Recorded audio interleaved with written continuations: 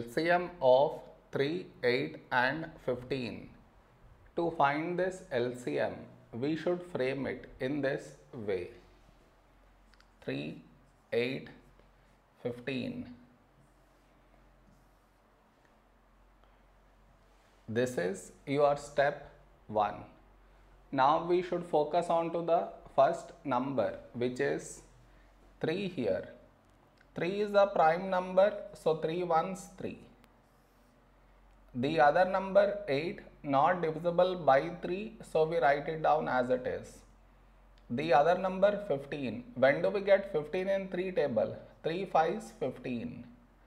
Now we got 1 here. So focus on to the next number 8. 8 is 2 4s 8. The other number 5 not divisible by 2, so we write it down as it is. Now here we have 4, 4 is 2 2s 4. The other number 5 not divisible by 2, so we write it down as it is. Now here we have 2, 2 is a prime number, so 2 ones 2. The other number 5 not divisible by 2, so we write it down as it is.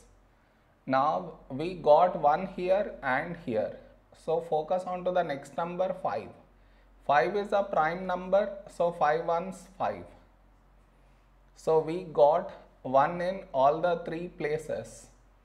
So our LCM is the product of these numbers,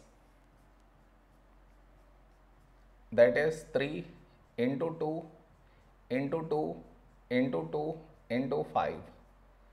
When we multiply these numbers, we get 120 is our LCM.